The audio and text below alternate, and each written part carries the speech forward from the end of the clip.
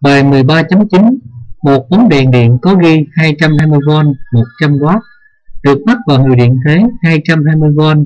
Chiếc đèn này được sử dụng trung bình 4 giờ trong một ngày. Điện năng tiêu thụ của bóng này trong 30 ngày là bao nhiêu? Đáp án A 12 kW/giờ, đáp án B 400 kW/giờ, đáp án C 1440 kW/giờ, đáp án D là 43.200 kW/giờ. Cái bài này chúng ta tóm tắt như sau. Thì bài này rất đơn giản, để lựa chọn được đáp án đúng thì chúng ta phải tính được điện năng tiêu thụ trong 30 ngày theo đơn vị là kW/giờ. Thì ta có công thức A bằng B nhân T nhân với 30. Lý do nhân với 30 là tính trong 30 ngày. Thì ta thế số và ta được 100 nhân 4 nhân 30. Kết quả được 12.000 Wh.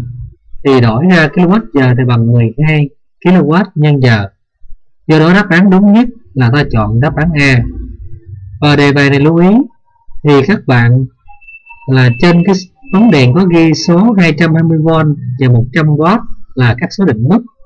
Nhưng đề bài là cho thêm một câu được mắc vào nguồn điện thế 220V.